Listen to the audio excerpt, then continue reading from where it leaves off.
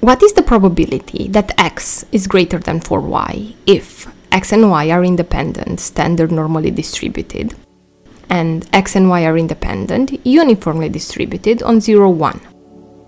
You should give each part of the question 5 minutes of thought, and then you can watch the two solutions I have prepared for them. So, this first part of the question is about two IID standard normal distributions. Firstly, we plot x on the graph. Then, we know that if y has a normal distribution, c times y has as well, with the expectation of cy equal to c times the expectation of y, and the variance of cy equal to c squared times the variance of y. The above implies that the random variable minus 4y has a normal distribution with mean 0 and variance 16. Now, we have both parts of the comparison we want to make. We can rewrite x greater than 4y as x minus 4y greater than 0. We also remember the rules pertaining to summing two independent normally distributed random variables and apply them to x and minus 4y. So, we now know that x minus 4y is a normal distribution with mean 0. Due to the symmetry around the mean of a normal distribution, we conclude that the probability that x is greater than 4y is 1 over 2. Now for another solution. With a pair of random variables x and minus 4y, and y for that matter, centered around 0, we can split both at the 0 boundary, marking 4 quadrants.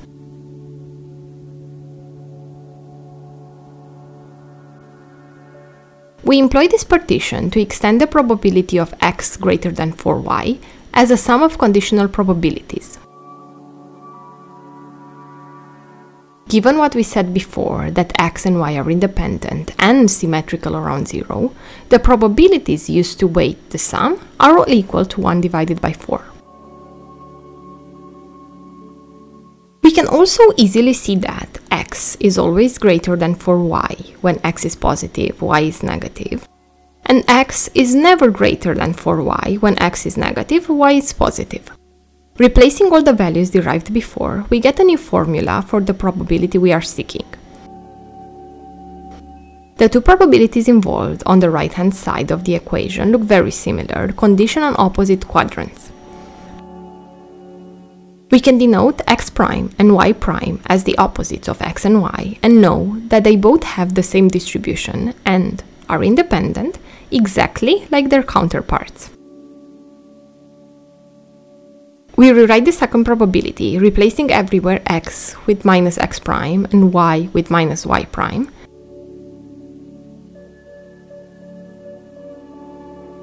And use the property deduced before to get that the initial value is equal to the probability that x is less than 4y, conditioned on x and y greater than 0.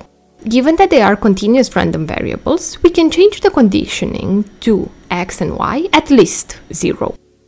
We replace this equivalency in the initial result and use the fact that the two probabilities on the right-hand side are complementary to arrive at the same result as the first solution, 1 divided by 2. With two options for the first question under our belt, we can turn our attention to the one involving two independent uniform random variables. You might jump the gun and say that you get the same result in this case, but it is a false equivalency. The sum of two uniform random variables is not uniform itself. It has an Irving-Hall distribution.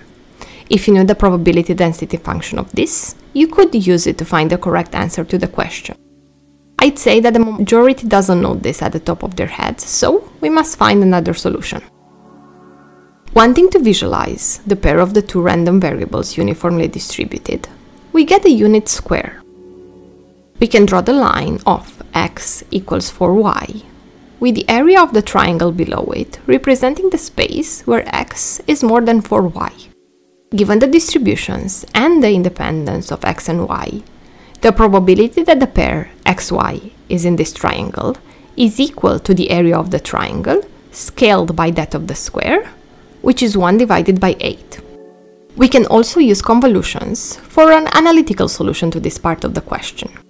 We write this as a double integral over the intervals 0, 1 and 0 x divided by 4. Since x and y are uniform, their probability density functions are equal to the identity function of the interval between 0 and 1. Replacing this in the initial formula, we get that the double integral is, as well, equal to an eighth.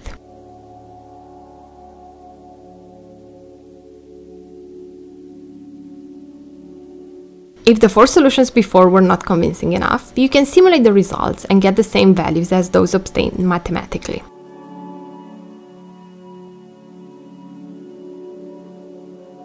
Including the solution does not result in a complete list of all the possible ways to solve the questions. You can also use convolutions, characteristics functions, or any other method that might come to your mind. Thanks for watching! If you enjoyed this and would love to see more, like this video, subscribe to the channel and hit the alarm bell to be notified when new videos are released. Leave any comments about this problem below or on the dedicated webpage. For more info, please check the description box below. See you next time!